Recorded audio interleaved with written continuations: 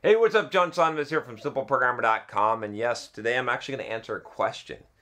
Coding Dojo is a programming school that turns beginners into developers in only 14 weeks. If you're serious about landing a career in tech but lack the formal education or background, Coding Dojo will get you there in no time. With over 3,000 graduates to date, over 90% of their grads land jobs within 3 months of graduating, often making over $70K per year at tech firms of all sizes, from companies like Google to local startups. To learn more, visit codingdojo.com or click the link in the description below. This is from Booglish from Code the Web. I'm actually going to give his thing. I'll plug his blog a little bit since he's written this question a long time ago, probably.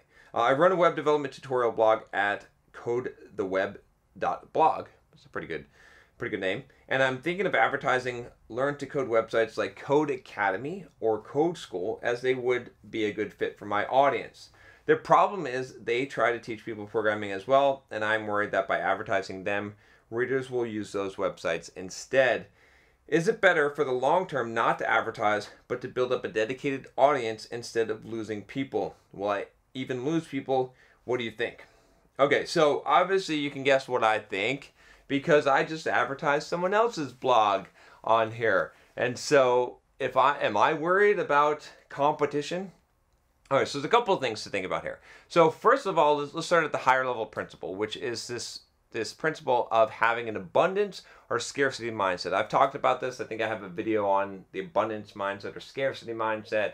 You can check that out. But I'll give you the quick overview of this. People either fall into one of these two categories generally, which means if you have an abundance mindset, you're like, hey, there's enough grapes for everyone. I don't know why I said grapes, but just go with me, all right? So there's enough grapes for everyone. Let's just have a fucking grape orgy, and we'll just all eat grapes. It'll be fun, all right? Because it doesn't matter how many grapes you eat. I can eat as many grapes as I want. We have some kind of grape paradise going on here, okay? The scarcity mindset is one that's like, yeah, I don't want to tell you where the grape tree is. The grapevine, the grape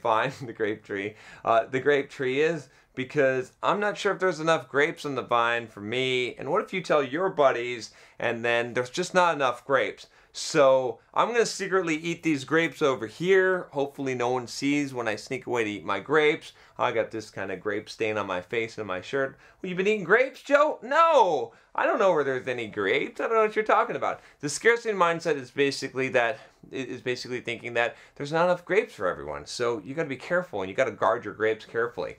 Okay? So there's a couple things here. One is that you need to have the abundance mindset, because one is that how fun is it to live in the scarcity mindset, right? How fun is it to like be hiding your grape eating habits from other people so they don't know about your secret grapes? It's not fun. It's not a good way to live. It's just not pleasurable at all. It's much more fun to have a grape orgy, okay? It's much more fun to just have everybody happy. There's plenty of grapes for everyone, to go around and to have that mindset. And when you have that abundance mindset, you'll find that there's plenty of grapes. And when you have the scarcity mindset, you'll find that there's not plenty of grapes. So from a mindset perspective, having the abundance mindset is a lot more effective and a lot more powerful, and it's a self-fulfilling prophecy, okay? And I can tell you that there's plenty to go around, okay? There's plenty. So especially in this space, okay? So if you think about it, if you're a small blog, if you're starting up, if you're starting a small company, if you're not Apple and Google, now see, this is the thing. Arguably, Apple and Google, they are actually competitors, right? And let's say in the mobile phone market, because if Apple gets more of a share of the mobile phone users, Google has to lose some, right? There's really there's new players coming into the market, so they can both capitalize on that, but they're actually battling percentages head to head. If you have a blog, let's just take Simple Programmer, because I'm bigger than you, okay? Do I have any kind of percentage of the developer market? Is it even 0.1%? No. Okay, I don't even have 0.1%. Okay, if you ask 1,000 developers who the fuck Simple Programmer is, 999 of them are going to say, I have no idea, and one of them will say, he's the man. This guy is fucking awesome. You got to watch his videos. Okay, but that's how it is. All right, so That means, in fact, it won't even be one, right? Maybe 1 in 10,000. I don't know. I don't know what it is. It doesn't matter though, because there's not enough.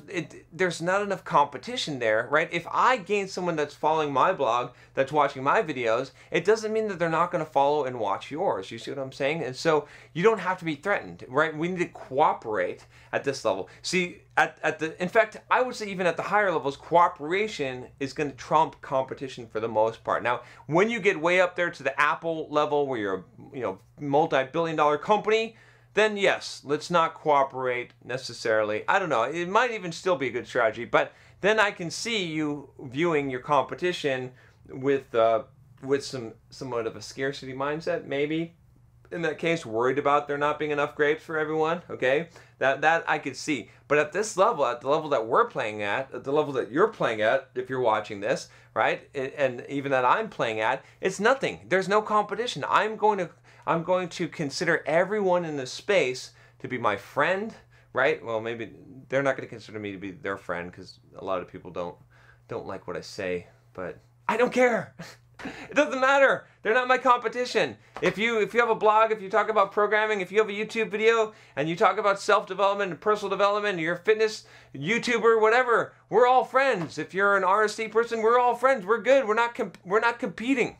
We're just helping each other, right? Because if I send you people and you send me people, right? And there's plenty of people, first of all, and there's plenty of time. People, just because someone buys your shit or reads your blog doesn't mean they're not going to read my blog or watch my videos. You see what I'm saying? So that's the mindset that you have to have. You don't have to worry about this stuff, unless you have a real clear indicator, right? If you're in a very small market selling something and there's another competitor and you can actually measure the market share in tens of percentages. If you can actually measure it in tens of percentages, now you've got a competition environment. But up until then, the world is wide and open, and you should have this abundance mindset, and you shouldn't worry. You shouldn't worry about sharing things. Again, on this channel, what kind of secrets do I keep? I tell you everything. I don't hide anything from you. I want to help you as much in your life as possible, even though you might say, oh, well, John, you should kind of keep your secrets and only sell those in your courses. No, I sell the courses in addition, right? In fact, the Complete Software Developer's Career Guide, right,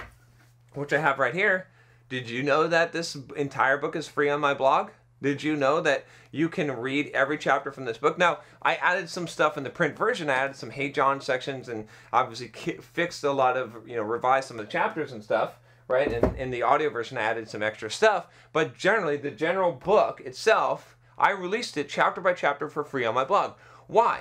Because I don't have that scarcity mindset. I have the abundance mindset, because I believe that even though you have this available on my blog, even though I'm making it free, you'll pay for it because you want to support me, because you want to support Simple Programmer, because you want to have a nice hardback or, softback version, or you want to have a nice version on your Kindle that's organized for you, and it's worth paying, $5 or $20 for the print version, right? Because because I'm giving you value. And so if I'm giving you value and you're giving people value, don't worry. Don't worry about competitors. Don't worry about giving away your secrets. Just give, okay? And give people as much value as possible, and that's going to give you success in life. And even if it doesn't, which it will, I promise you, it's going to make you feel better. It's so much better than being like, man, I got to protect my grapes. Like, you don't want to live your whole life trying to fucking protect your grapes. Give everyone your grapes, all right?